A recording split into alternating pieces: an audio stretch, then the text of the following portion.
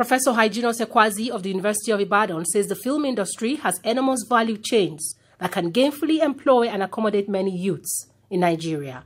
Ekwuazi, a resource person, stated this at a two-day training organized by the Nigerian Film Corporation in collaboration with Senator Kola Balogun, Oyo South Senatorial District. The nature of film is simply that wherever you are coming, you can fit into filmmaking. That is the way the industry.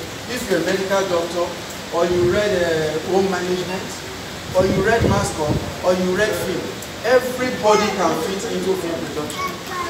It's one of those professions where once you are trained, there are many places you can be trained to fit in.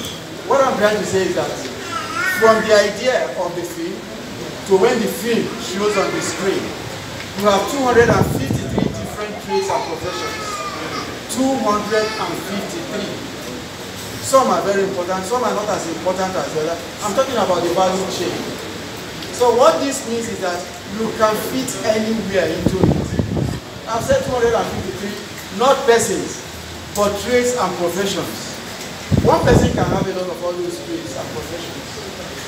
But for me, the value here in the value chain is that it is so elastic that wherever you are coming from, you can fit into it.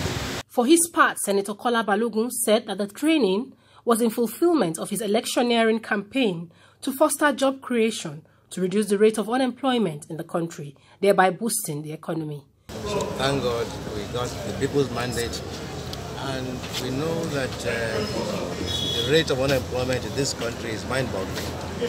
So if there is anything we can do to assist the economy to grow, create wealth in our nation, in our district, to generate employment for the unemployed youths. This is one of the areas we are looking at.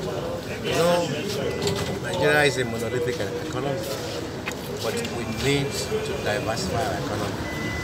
One of the areas you can look at when you talk about diversification is agriculture, is culture and tourism, and of course, entertainment, music and entertainment industry.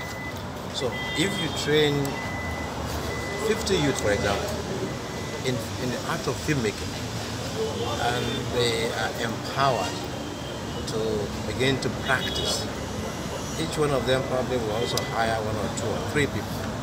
That way you have the multiplier effect. That way you're also making your own quota, your contribution to the development of the economy. In his remarks, Mr. Edmond Obi, a lecturer at the Nigerian Film Corporation, said stages of filmmaking and production would be taught during the training by seasoned experts and professionals.